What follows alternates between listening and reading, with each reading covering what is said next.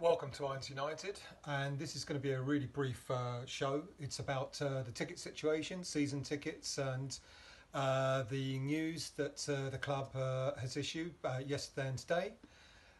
Anyone with a season ticket yesterday would have got money in their club cash on their account, on their online account. And today the club have made an announcement about what you can do with that club cash. So there was a lot of sort of uneasiness, uncertainty as to whether that money can actually be refunded or not. And it's quite simple, pretty straightforward. Everyone would have received a fifth of their season ticket back. So if you're a band 5, for example, if you're a band 3, for example, 650 quid for the season ticket, you would have got about something like 170 odd quid back, and so on. So you get the gist. So everyone would have received that in their club cash yesterday, on Monday. And the club said today that you can do a number of things with that club cash.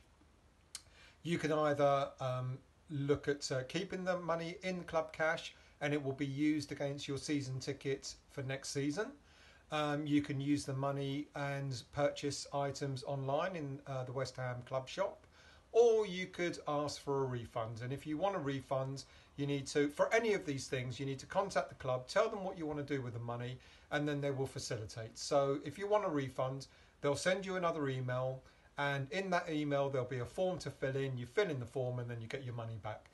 It's as simple as that, really. I know there's been an awful lot of sort of niggly gossip online about the club not being fair, etc.